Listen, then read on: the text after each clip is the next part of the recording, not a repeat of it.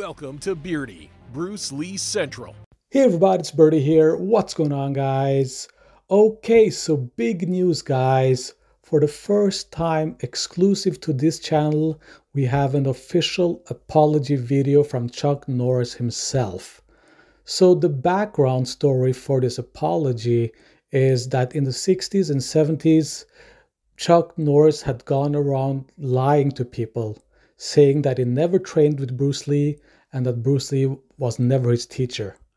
And he wrote this letter that you see in the background here, saying that he was ashamed. He literally writes that he is ashamed to have lied to people and that he basically considers Bruce Lee to be his teacher, his friend, and he was really feeling bad that he had gone around lying to all these people. And in this video here, he admits finally that Bruce Lee and him trained together, they were equals, and that Bruce Lee would have been basically an MMA champion if he had competed in those days. So here is the official apology video. Here you go, guys. Well, we worked out in his backyard, and he had a bag back there, so we did a lot of punching and a lot of kicking, and we did a lot of exercises, a lot of push-ups, a lot of sit-ups, But the thing is, Bruce was a very rare type of individual. Exercise, conditioning was his life. And when I did the movie with him, you know, and doing that fight scene with him, just seeing how fast he was and what an incredible athlete he was, it was really an honor to be able to fight against him in this film. And but the thing is that our exercise routine lasted about 3 hours. And it consisted of push-ups, sit-ups, kicking the bag, sparring. We'd spar what we call attacking techniques, where I'd attack him and he'd defend, then he would attack me and I would defend. And this went on for 3 years until he left for Hong Kong to pursue his movie career, which I've already told you about. But no, the thing is that we were respectful to each other as we worked out and sparred. No, Bruce and I never fought, you know, because he didn't have to go the competitive route. You know, Bruce was already a star, and he didn't have to become a fighter to develop that fame. I did. I had to become a fighter to develop the recognition that I got. Bruce didn't have to go that route. But I think if Bruce had, he would have done extremely well in the fighting realm. But he didn't have to go that route.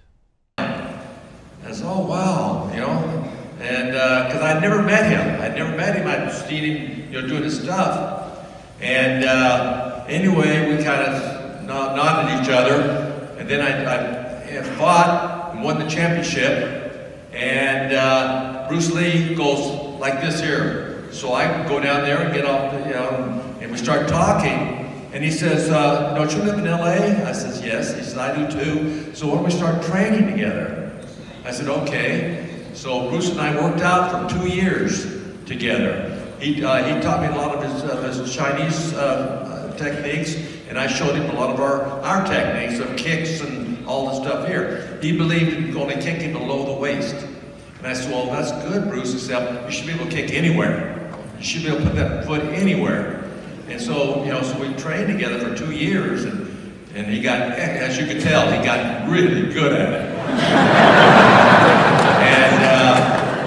And anyway, and then finally he gives me a call, and he says, I'm leaving for Hong Kong to do a movie. And I said, oh, that's great. Well, good luck. So I don't hear from Bruce for 2 years. And then out of the blue, he gives me a call. He says, I've done 2 movies in Hong Kong, and they're really successful. He says, I want to do a movie now with a fight scene that's never been done before, and I want you to be my opponent. I go, and I've never done anything like that. I said, oh, you know why? Because I'm the world champion? Is that And I said, so I said, well, who wins, Bruce? He said, kidding. He said, I'm going to win. I'm the champ. I'm the winner. I'm the star. I said, oh, okay. So anyway, did this big fight scene in Rome, and it was really, you know, because Bruce and I worked out for 2 years together, so we knew each other very, very well. I knew everything that he wants to do, and he knows everything that I like to do. And so when we did the fight scene, we pretty much just put it together right there. And anyway, we did the fight scene, and after it was over, you know, I went back home, and then in 1972, I get a call. Bruce is coming to LA to see his doctor. And he says, so he says, let's have lunch. So we do. We have lunch. And he says, I'm going to see the doctor, and because I've got some problems. I'm getting dizzy and passing out. So I want to find out what it is.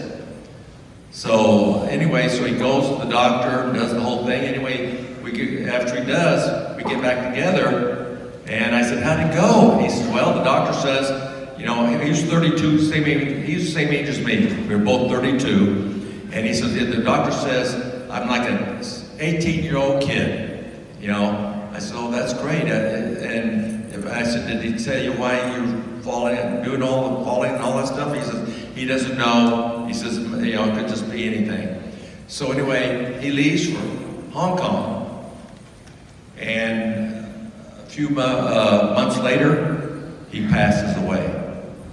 And I was shocked. Anyway, when they went to Seattle, you know, just laying there, and we all went up. Me and a lot of friends that Bruce's went up there for the graduation, when he died.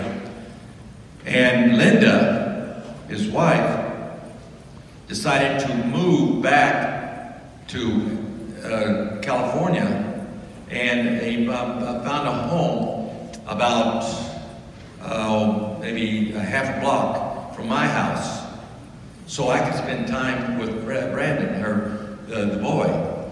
And I did. I spent a lot of time with him, you know, telling him about his dad and all this stuff here. And then, of course, he became a champion, star himself.